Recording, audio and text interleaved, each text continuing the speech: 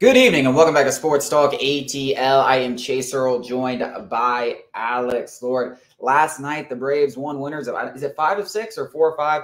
They won 2-1. The offense has kind of gone a little bit dormant against a couple of pitchers that aren't great. You'd like to see them continue that success. Now they got Screwball today, who's one of the best pitchers in baseball that maybe a lot of people haven't heard of. He might be the best pitcher in baseball right now, one of the front runners for the AL Cy Young Award. So I don't expect them to wake up too much, but who knows? Baseball is a weird sport. But the story of last night was Spencer Schwellenbach, man, coming off that start against the Orioles, a very good Orioles team, best start of his MLB career, short MLB career. Follows it up with a really good start against a worse Tigers team. But when you're this young, it doesn't matter who you're pitching. Every game is a challenge. Fantastic. 6 innings, 3 hits. Did have a couple of hit by pitches, but really not a lot of trouble outside of a Riley Green triple, which led to the 1 run, 7 strikeouts, in complete command, poise on the mound. Looks like the Braves might have finally found that 5th starter we've been looking for. Yeah, the trouble that you mentioned, that triple, in terms of limiting the damage, that's one thing, like, in particular that I always look at.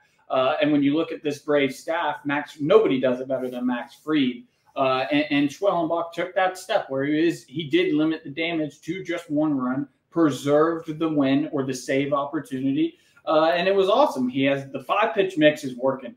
I mean, he's got all the stuff to be a frontline guy, not just obviously these 4 starts. It's all it's been, but, and all we're looking for is solidifying the back end of the rotation. But in terms of projectability, the kid's got the stuff, all the stuff to be a frontline guy. And that's what Braves fans are all going to be talking about right now. But right now, I mean, all we need him to be is every 5th day, just go out and give us a chance, especially with this offense that has woken up a little bit but most of the season. It's been dormant. Pretty exciting stuff, and I still expect the Braves to be in a 6-man rotation because, again, it's not about the 5th spot. It's about those 3 horses at the front to kind of keep them fresh. But Schwellenbach has deserved more of a leash than he already got after that first outing, and even the second outing, we were kind of discussing it, and I was like, you just got to throw him out there because the Braves don't have that luxury of, like, multiple guys banging on the door to be like, I deserve this shot, I deserve this shot. Now they kind of do with Bryce Elder turning in some good outings in Gwinnett, but it just always felt like Schwellenbach deserved a little bit of leash. And now, I mean, you got to give me 2, 3 bad starts before I even think about sending you back down. I mean, it's really encouraging stuff. Yeah, and to be frank, I don't think you're going to see 2, 3 bad starts because I think the most impressive thing of Schwellenbach to this point has been that poise. I mean, even dating back, and I remember this very vividly, and then his MLB debut, Adam Duvall had a single, went under his glove. It turned into a triple. It wasn't really a triple. It was a single with an error. A runner on third, nobody outs. He gets out of that jam. That first start was actually really impressive for an MLB debut against the Nationals team that crushed the rest of this Braves pitching staff. It was really just one mistake to Lane Thomas that ended up in a 3-run homer, and maybe Brian Snitker should have pulled him before that. But overall, that was a good start. The only start where he really got hit was against Boston, and then he really came back. That's probably a start where he had a little more pressure. He knows, hey, I got to show this team something if I want to stay up here. And he's facing an Orioles lineup that might be the best in baseball, and he pitches unbelievably. Then he gets his first win yesterday where he pitches unbelievably. Yeah, I don't see any reason why he wouldn't get 3, 4, 5 more starts, and I think he will become a staple of this rotation. I don't know about frontline starter potential in the future. I'm not going to talk about all that, but he's got, he's got great stuff. He's got great stuff. And listen, remember what Dana Brown said, who's now the GM of the Astros, head of scouting for the Braves, who's one of the best when it terms of eye for talent, because it's very hard to find guys at 18, 19 years old that project to the majors and end up becoming stars, especially this quick. He said Spencer Schwellenbach might have been his favorite draft pick. So when a guy like Dana Brown is saying like that means something. That means something. And now you're starting to see why. And more than anything, when you watch Hurston Waldrop and you watch Spencer Schwellenbach, it's night and day. He doesn't hurt himself with mistakes. He doesn't flinch under pressure. The poise for such a young pitcher is just incredible. And I think that's the thing that stands out. It's the thing that I talked about with I talked about control a lot, but it's really the poise on the mound that he shows that is going to keep him in Atlanta maybe here for the next 6, 7 years. Hopefully he stays healthy, keeps pitching well, and he never has to go back. We'll see what they do about an innings limit because he hasn't pitched a lot. He did have Tommy John surgery. I don't think he's ever pitched more than 100 innings, so they're probably going to take things conservatively. But he's here to stay. I believe he is here to stay long term. Yeah, absolutely. You'd be a fool to suggest otherwise. And, you know, that just goes back to the 6-man rotation thing I keep saying. There's no reason for the Braves, and this goes more to, I guess, Braves fans more than the Braves, because Alex Anthopoulos already said it. But after I said it, believe it or not, that, basically the goal isn't to find that.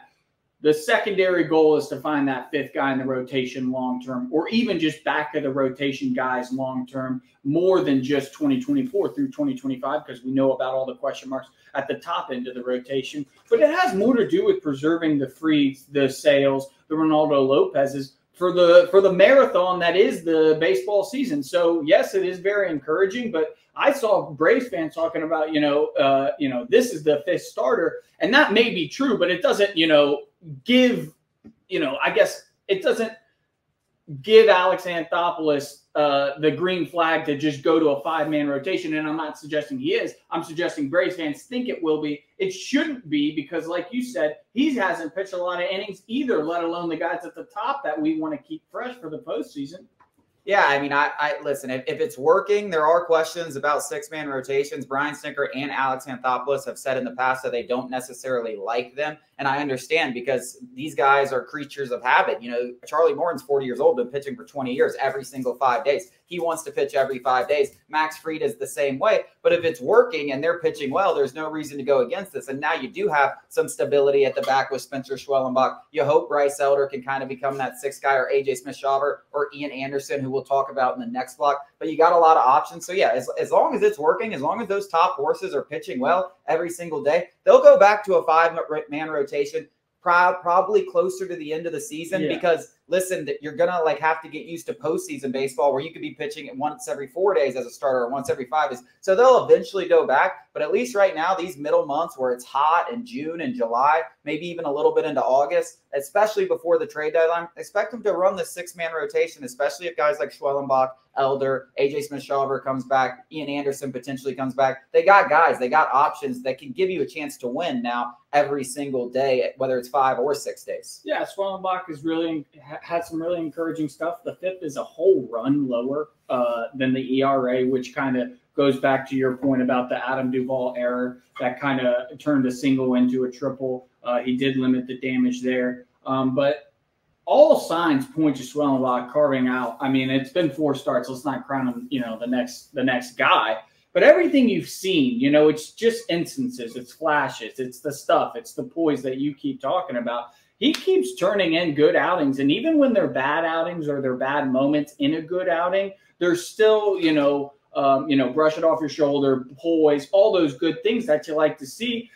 I'm not afraid to kind of just dub it. This guy's going to be a staple as long as, injuries persist. This guy, or don't persist, excuse me. I'm ready to say it. I don't mind being early. I really don't. This guy's, every time I see him, I'm impressed. Every single time, even in the bad moments, I'm impressed. Yeah, I mean, I don't think you're early here. You might actually be late. Yeah, maybe. I think most people are waking up today after what we saw yesterday, and especially after what we saw against the Orioles and even those 2 outings, because yes, the outside of the Red Sox one, I mean, he really is. He has 3 out of 4 starts that I would consider, especially for a rookie, were high quality MLB looking starts. And frankly, the 5th spot in your rotation isn't going to be your ace. You're looking for a guy that can give you 5 innings, a 2-run ball, or 6 innings, a 3-run ball, whatever it is. If he does that every single 5 days, that's so much better than what the Braves have been getting. So yeah, I agree. Spencer Schwellenbach, congratulations. You're our 5th starter at least.